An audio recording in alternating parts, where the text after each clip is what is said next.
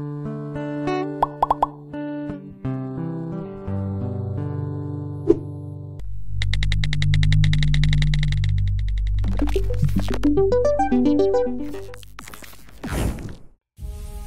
neighbors heard desperate cries coming from a drain pipe, this woman crept in to investigate.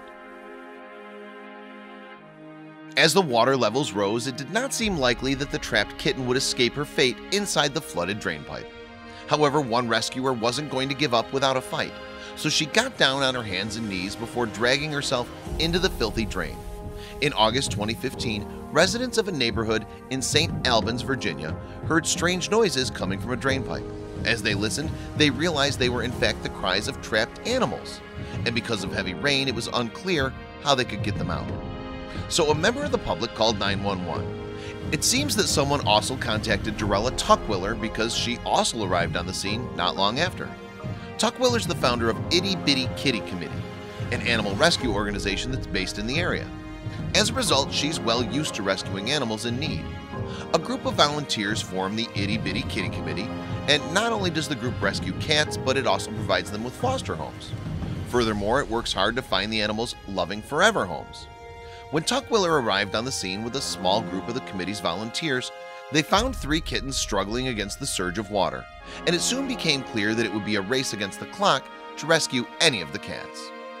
After a while, the kitten's mother managed to drag one of her young to safety. Sadly, however, another kitten drowned. This left just one tiny little baby in desperate need of help, so the rescue team got to work on retrieving the endangered cat. First, one volunteer attempted to capture the cat with a fishing net. However, their efforts seemed to scare the kitten. As a result, it ended up moving to the furthest part of the drain beneath a storm drain cover. Just at that moment, a team from the West Side Volunteer Fire Department arrived. They were able to dam the flow of water and pump some of the liquid out of the drain. However, there was still no way of reaching the ailing kitten. That's when Tuckwiller leapt into action. As the rain poured, the dedicated animal rescuer decided there was only one thing to do. Consequently, with little regard for her own safety, Tuckwiller crawled headfirst into the flooded drain pipe.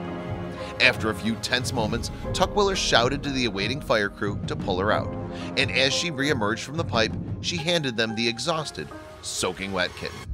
The crowd of onlookers let out a cheer of joy. Clearly relieved, Tuckwiller laid a tender kiss on the kitten's tiny forehead. "My biggest fear was I was going to lose him," she subsequently revealed to the Charleston Gazette-Mail in 2015. "If I had dropped him, that was my biggest fear, not being able to hold him above the water and dropping him." Following the rescue, volunteer firefighter Galena Weilman rushed the little kitten to her truck. There she administered oxygen through a tiny, specially made resuscitation mask for animals. Once the little cat came round, rescuers took the kitten to the nearest veterinary clinic. "She's being stabilized by the wonderful doctors and staff at Good Shepherd," read a statement on the Itty Bitty Kitty Committee Facebook page in 2015. "Her temperature's coming up and we're hopeful she'll make a full recovery. She's a very beautiful little girl who's estimated to be around 5 weeks old. Although we are extremely thankful for the life we were able to save, we are heavy-hearted for the lives that were lost before we arrived. This is the part of the rescue that's the toughest," the post went on. "Thank you to all the volunteers who came to our aid." Her rescuers decided to name the kitten Stormy, and as her recovery progressed, it wasn't long before some were hailing Tuckwiller as a hero. However, it was an accolade she was quick to brush aside. "There were many other heroes there that day," she wrote on the Itty Bitty Kitty Committee Facebook page in 2015. "Every single person who showed up and did or tried to do something. They're the heroes who helped me realize that there are some good people in this world."